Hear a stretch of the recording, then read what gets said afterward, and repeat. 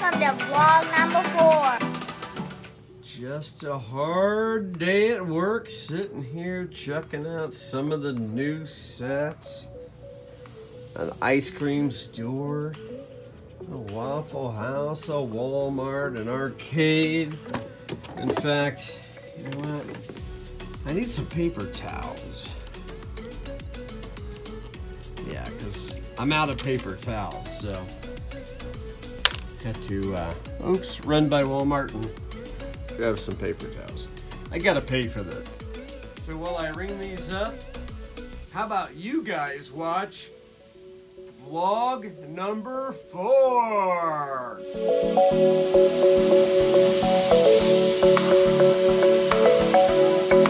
Today's gonna be a little different than usual. It's gonna have your same recipe of the cool stuff as always.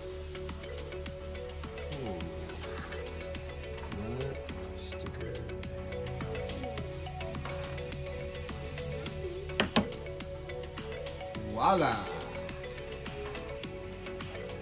Nice and sticker. There's a lot that goes into this just to get it looking just like it does on eBay, folks.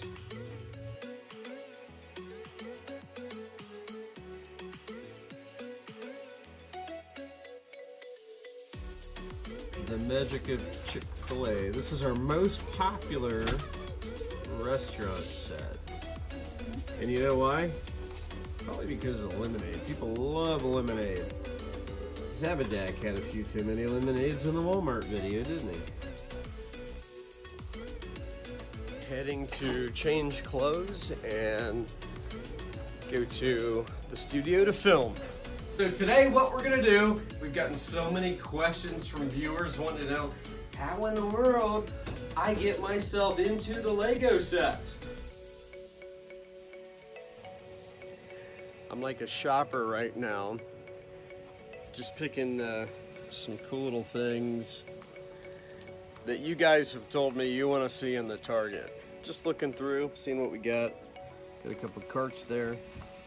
This is gonna be epic. Got a camera sitting there, the bike over there. I put more briefcases there. Chairs there, trash cans there. Hey Brick Addicts! Today we're coming to you from the Target store. So now all I gotta do is tweak it and perfect it and it'll be awesome. A couple people asked if we sell on BrickLink or not. No, we don't. And the reason is because we got so many custom sets and we sell so many custom sets that, here's an example. Say we sold on BrickLink and had an order for these. Well, you know, as the laws of life would have it, I'm sure we would need those like the same day after we got the BrickLink order, and we'd be out ourselves and not able to ship our things. So that's why we don't sell on BrickLink. My quick little words of wisdom in the Target video did pretty good and was well received, which wasn't necessarily my intentions to even throw that out there. I just kind of felt the need to.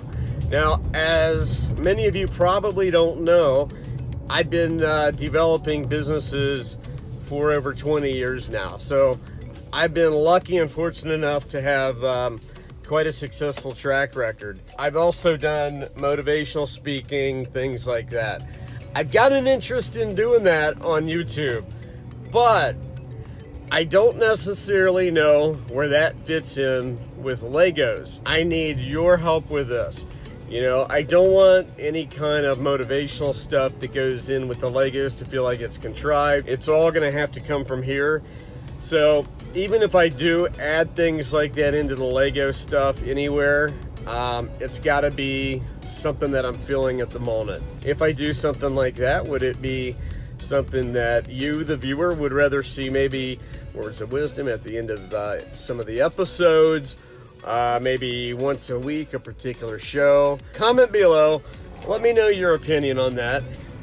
I'm so scared right now. I've got myself in her hands on a test drive of her awesome new car. She's our main sticker designer, so she deserves my attention like this. Voila! Hey Brick Addicts! Today we're coming to you from the Target store. I got my friends Brad, his son Evan's already in the store shopping. I've got Daryl from Bevan's Bricks and Zabadak. And we're gonna have some fun. We're gonna take you on a tour of the new Lego Brick Addict Target. You're gonna like this.